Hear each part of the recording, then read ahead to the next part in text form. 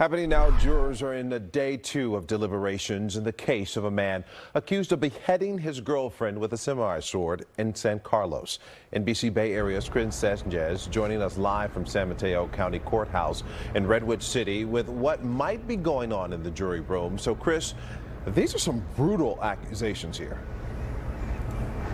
Yeah, this was a very brutal crime, and it was witnessed by people. So we know that the jury has a lot to consider from this 3-week trial, from that testimony of witnesses who saw that brutal crime as it unfolded to the suspect's own behavior in the courtroom. Now, Jose Solano Landeta was described as nearly catatonic at times as the prosecution told the jury how he argued with his girlfriend, 27-year-old Karina Castro, then retrieved a samurai sword from his car and attacked her. Landeta's attorney told the jury that the case wasn't really about who committed the crime, but why. And that why was what his attorney calls imperfect self-defense, because Landeta is a paranoid schizophrenic who was threatened by the victim first, according to his attorney.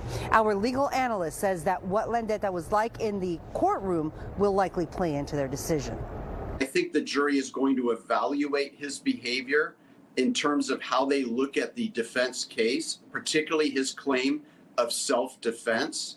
When he was catatonic during the trial, non-responsive to the DA's questioning, I think that's something that the jury is going to carefully look at.